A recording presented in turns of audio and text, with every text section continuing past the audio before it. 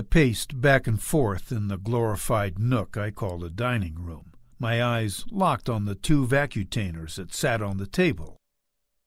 Like the distant rumble of an inbound train, the mantra returned. There is an urge inside you which cannot be satisfied with conventional methods. It grew louder and louder, and my mouth started to salivate. I didn't mean to steal the blood samples. The less than an ounce of blood within them was not going to stifle the livelihood of the people they came from either.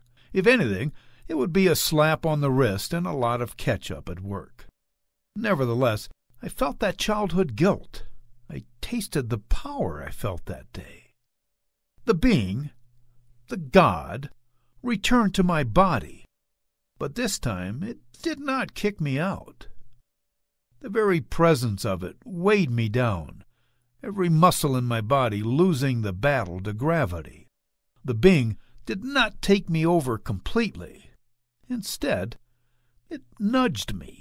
Periodic boosts of energy had my legs and arms jerk violently like a dying insect as it led me to the table. It helped me wrap my bony fingers around one of the vacutainers and twist open the cap. The vacutainer lurched toward my lips, and I peered down my nose at the content that had taken on a muddy brown hue. The being brought me this far. Now it was up to me to decide. I pressed the broken seal of the vacutainer to my lips and sucked. The blood felt like mucus on my tongue. I jerked my head back and sucked harder, like a sorority girl downing a Jell-O shot. The contents crept down my throat, and I breathed deep through my nose. I was no longer hungry.